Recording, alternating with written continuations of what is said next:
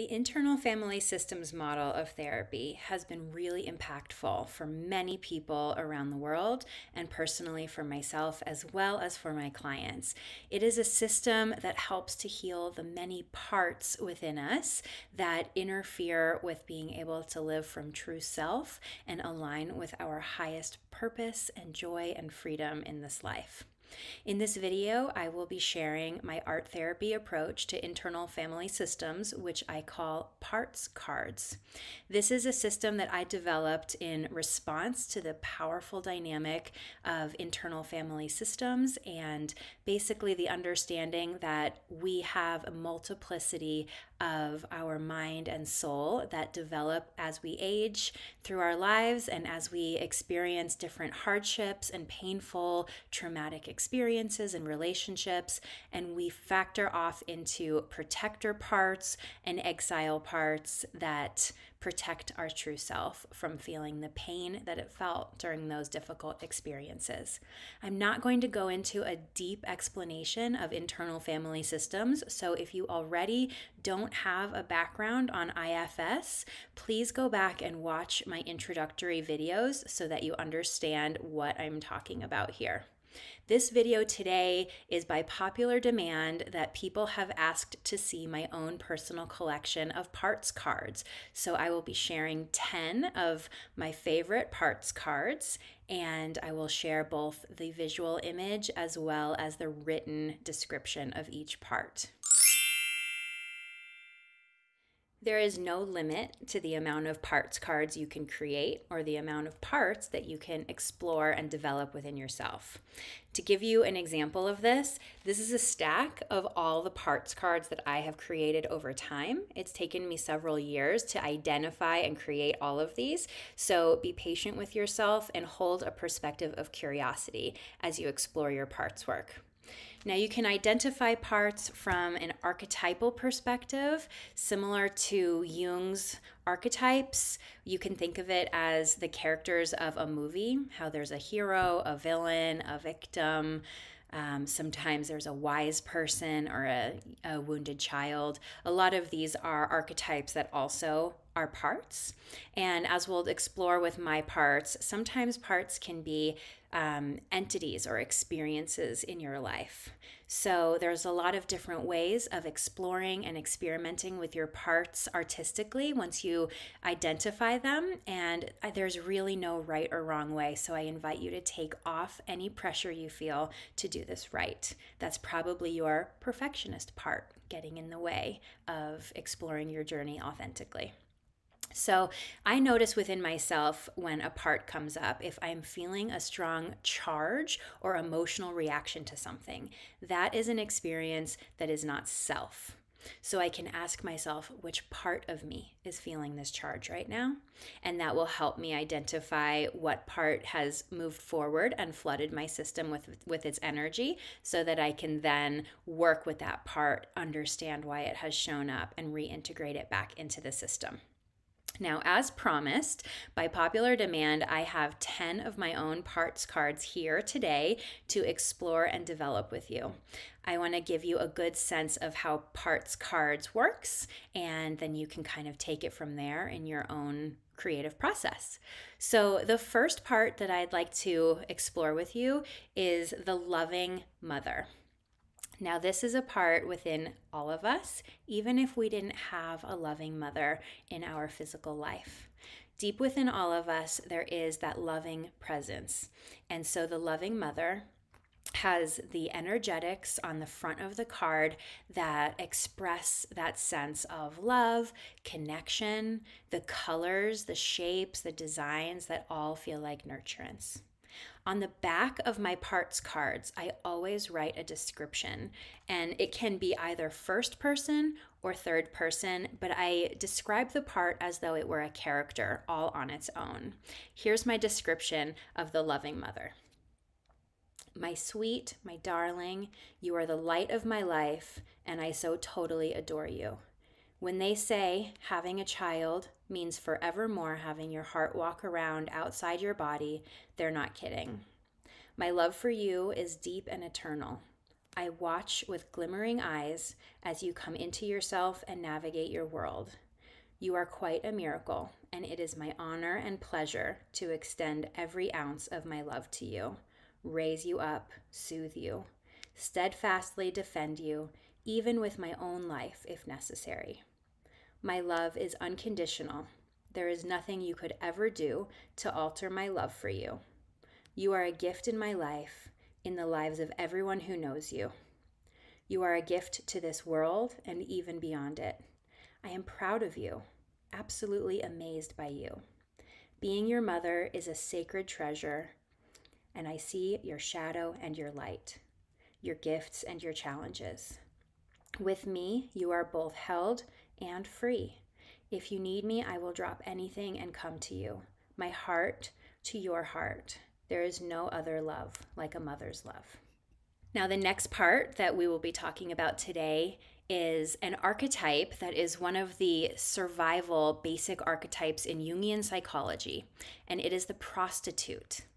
Now, this is not necessarily the prostitute you have in mind, where, the sex worker on the street. The prostitute is how we self-abandon, how we give ourselves away, our time, our energy, our love, our effort for less than we're worth. And when we give something away that we don't really want to give. So you can notice with this card that it looks arduous. The colors are maybe sexual, feminine, a little bit masculine in the kind of wheeling and dealing sense. So use whatever it feels like in your imagery, whatever feels like it carries the resonance, the color, the shape, and the energetics of the part. I'll read to you now the prostitute. They pay her for the services she offers. Isn't that enough? She slices her soul into neat, decorative treats and dishes, and she serves these out in plentiful multitudes, as if the morsels could actually satiate the recipient for longer than the rapid beat of a hummingbird's wings. There is a dirty feeling inside, hid beneath jewel-toned layers of social messages, societal conditioning that teaches she must give away valuable parts of herself to earn belonging, to keep it. She has become her own pimp, and the trust in this inner dynamic balances on the tip of a needle, always close to falling into nothingness if she should redesign her participation, her cost, her worth. And while she dawdles away time, wondering how to preserve her dignity and precious energy, they keep knocking at her door, addicts searching for their next hit of her magical soul. I know that might sound really intense, and sometimes parts are. I want you to notice that in that writing, I used third person, where I was talking about the prostitute as someone outside of myself, whereas when I talked about the loving mother, I was using first person as though I were that part. It's okay to interchange and exchange all of these and get into as much detail as you want with the characters. This is your process, so please don't feel like you have to adhere to any rules. All right, so the next one I'm going to talk about is called cocoon. This is a part that is not necessarily archetypal. It's a part of me and perhaps part of you as well, where I like to go when I feel like I need nourishment, soothing, and rejuvenation. As an introvert, my cocoon is really important to me because it's kind of like my solace and my retreat place. So I created this card with the softness of sort of feathers and these warm pastel colors because when I visualize my cocoon, this is how it feels. So now I'll read you the description for cocoon. I am your haven, your safe, cozy nest. It is my job and my joy to cradle you in my soft, feathery warmth. In my embrace, you can rest and revitalize, and no one can hurt you. There is no need for walls with me. You need no facade. Come into my arms exactly as you are, in whatever state you're in, and I will hold you. With me, there is no pressure to stay or expiration date by which you must leave. You decide how long you need in my soft embrace. When not holding you, I stand behind you, regal and strong, holding space and standing by. I am a reminder of your true nature. With me, you are both held and free. I am always with you. Now, you may notice that this feels a little bit like the loving mother, right? They even said, you are both held and free with me. So it's important to understand that parts can overlap, they can be similar to each other, and they can even work together. So when you're playing with your parts cards and lining them up or dialoguing with them, you may notice that some of them work together to protect you, to keep you safe, and to support you in your life. Next, we're going to talk about the judge. This is one that's strong in me. In the Myers-Briggs personality inventory, I'm an INFJ, and J stands for judge. So maybe you relate to this as well. As you notice with this card, I use black and white because the judge is very clear, very binary on right and wrong, black and white, good and bad, and used to making judgment calls. So I use straight lines and these black and white colors to depict that. You'll also notice here that this image was not made from magazine cutouts, so you don't have to limit yourself to the imagery of magazines. You can use paper like I did here, or you can even use your own artistic designs through painting, drawing, or even fabric design on these cards. There is really no limit. All right, so now I'll read you the judge. The judge prides himself on his decision-making abilities. He has an impeccable sense of right and wrong, and he could find true north with his eyes closed. Growing up in a family with 8 children fostered a sense of chaos and disorganization that often left him in the pickle of having a pair of socks that didn't match in color or size. When he was old enough to move out and get a job, the judge committed himself to a life of organization and clarity. One by one, he removed the color from his life and then set to work on each shade of gray.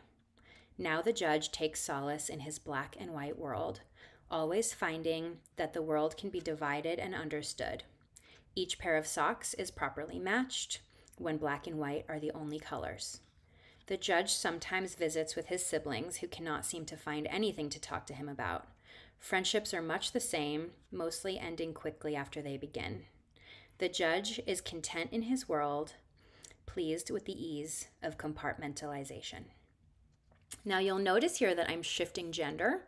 So the judge has a masculine male perspective. The loving mother had a female perspective. Cocoon was kind of non-binary. So you can really play with different gender identities and fluidities with all of these parts cards. That's part of the fun. And also, as I was talking about the judge and the 8 siblings, I don't have 8 siblings. This isn't my story. This is the personification of this part and how I imagine this part to be in the world. So you can get really creative and imaginative with the way that you explore and express your parts. Okay, moving on, we're going to talk about Lady Death. This may sound like kind of a scary name, but the way that I experience Lady Death as a part of me is this part comes online when I know there's an ending that needs to happen and when I am in resonance with the cycle of life and of all things. So with my imagery, I expressed that with kind of a wise woman, with the hibernation of snow and winter and endings. Now I'll read Lady Death. Don't be afraid of her. Lady Death is not evil. She is as necessary as the air you breathe, a crucial part of the celestial gravity within every living cell. Even the non-living bow with reverence to Lady Death and respect her rightful place in their world. Just as the sun must rise in the east and set in the west, so too must all things reach their endings. At times, glorious or terrible, welcome or not, Lady Death is the gatekeeper of the necessity of transition. Deaths come in all colors, shapes, sizes, and densities. She, as their steadfast guardian, gently holds and enfolds each tender ending and readies it for its transition into new ethers. In the wake remains space for that which is still alive and for new births. Lady Death operates with great care and sacredness in her purpose. All she touches in ash and ether exhales at last. Okay, moving on. The next card I'll discuss is the Hermit. This is a part of me as well, kind of connected, as I said before, with my introvert part. I've explored the Hermit a lot because in a lot of ways, this part of me is incongruent with what society expects, being outgoing and extroverted and really social. And so I explored that with kind of the sacredness of this imagery. We have someone in prayer. There is the essence of home, and the colors here feel really soft and comfortable. I'll read to you the Hermit. It's insulated and warm, cozy and soft in here. Nobody requires my energy for their purposes. It's mine, all mine. Is this the true me or a retreat place? I do not know that answer, and at the moment I don't really care because it feels just delicious to be in this distanced space from everyone else and their incessant needs. I have a real appreciation, almost an envy, for those fortunate creatures who carry their homes on their backs. Those turtles, snails, and crabs, lucky. They just pull themselves inward when they feel the need, and nobody bats an eye. Nobody expects them to be shellless, endlessly exposed, naked. It's as natural for me as it is for them to feel that desire to retreat. But unluckily for me, I am quite naked without a shell on my back, so I've learned to nest in other ways. Again, here you may notice that there are similarities between the Hermit and the cocoon. So this is another example of how parts can overlap and work together to help you get your needs met. So for the next one, I'm going to talk about a part that is not archetypal, but I think a lot of us can relate to it. This is the contortionist. This is a part that I discovered kind of later in my life when I was juggling the balls of motherhood and career and adult life and family. And it is the part of me that bends itself into pretzels to meet other people's needs, to take care of other people. It's the part of me that gets really uncomfortable for the sake of people pleasing and making other people happy. And it's the self-abandoning part of me that focuses on others at the expense of myself. So this is a pretty literal card. You can see people actually bending themselves into pretzels. And I'll read you the description. I'm fairly certain I can save you, if only I can figure out the optimal way to bend myself. Shift, adapt, even unnaturally contort myself around the situation. I'll try as many outlandish, even painful positions until I find the one that works to keep you safe. It's always alarmingly amazing that they watch me put on these feats to appease them without so much as a care toward my being and my bending bones. I wonder if they would notice if I broke, when I break. I suppose I can't keep this going forever. Even I have limits. But no matter, I will contort over and over until my tendons snap and my spine crumbles to protect you from their cruel rejection. Anything to help you achieve the love you so desperately long for. Now, as the contortionist is talking to you, I will protect you. The contortionist is not talking about the people that they're bending over for. The contortionist is talking about the true self. So this is a way where our parts can protect our system by doing the things that we think we need to do to stay safe. The contortionist part bends over backwards for other people because it feels that that's what I need to stay safe in the world and to earn belonging and love. So you can see how these parts, as they develop, they're really distorted. We know consciously that bending over backwards for other people isn't the kind of love we want, but these parts that fractal out during childhood and throughout the difficult experiences of our lives, they do what they need to do to survive and to protect the system. And the contortionist is a really good example of that. Now for the next card, I'll talk about trust. This is another one that's not necessarily archetypal. It's more of kind of an entity or consciousness in our world than something specific that you can put your finger on. But I have created it as a part because this is a place where I go. And the part of me that really has trust in the process, in the universe, in the belief that everything's going to be what it is and I will ultimately be okay. this is the part that I've explored here. And you can see in the imagery that I have things kind of balancing, like there's just this delicate balance and things are still just kind of okay. And there's this trust that if they fall, it will still be okay. I have the colors here that feel kind of soothing and comfortable to me. And I'll read to you the description of trust. Trust is a magical creature not from Earth.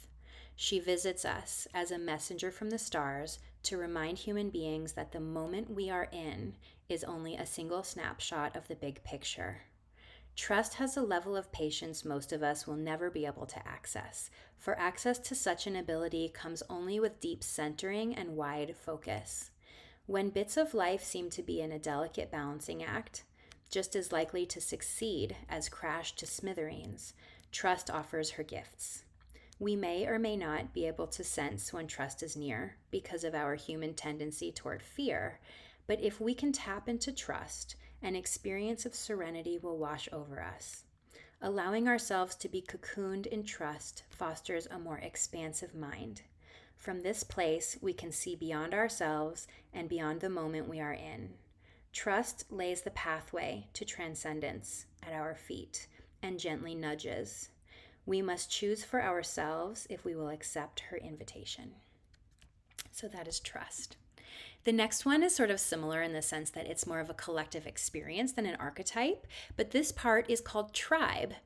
Now, this part is interesting. I've talked a bit about my introverted nature, but there's also a part of me that really adores and appreciates aligned, authentic connection. And so that's what a tribe is to me, and this part seeks out those congruent individuals and that community that can support who I am. And I represent it in this card with a kind of gathering that feels consistent with the part that is tribe. And I'll read the description. It flows, it aligns, it breathes in deep, unburdened inhales and exhales, this easy dynamic. I see you, I really see you, and you see me. We were not born into a bond forged by blood. We chose this. We chose each other like selecting the most comfortable, supportive shoes, despite their external aesthetic. Secrets seem silly with you, because the judgments of this world do not have a name here with us. Even when we don't understand, we do not judge or hate or reject. We lean in with curious open-heartedness and say, "Tell me more. I want to understand." There are no pressured rubber bands holding us together, forcing us to bond. We are here by choice, consciously, and with sacred commitment. Trust is taken seriously. Vulnerability is honored. Potential is vast when souls dance together like this. The next part I'll discuss is called walls. This is my definition of the part of me that creates sort of protective barriers between myself and other people who don't feel so safe. And this part has developed a long, long time ago when I was a really little girl to help keep my system safe in a larger system that was really unaccepting and judgmental and harmful to me.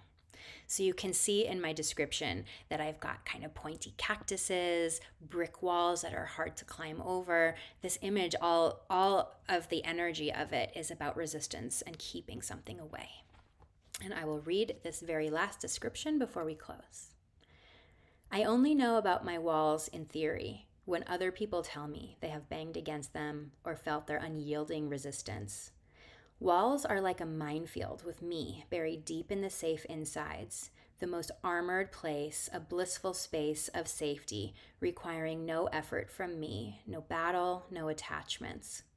The walls take care of any threat, acting as an ultimate filter that I trust, inherently knowing that whatever, whomever, any threat, true or imagined, cannot reach me. Walls were built long ago by a loyal mason who felt the tremor of fear and threat in my foundation. Tirelessly and faithfully, he crafted walls as a testament of his all-seeing and gentle love. I gratefully enjoy the solitude inside walls, knowing that under my finger is the button to lower and disarm them, if only I should choose to risk exposure and release the sureness of safety and protection. So, those are the 10 cards for today. And as you have seen from this stack, I have so many more. And I really would love to hear from you as you're creating yours, your imagery, your writing, how it feels for you, what you discover. Feel free to just leave some comments. And I am so grateful that you're on this creative, explorative journey with me.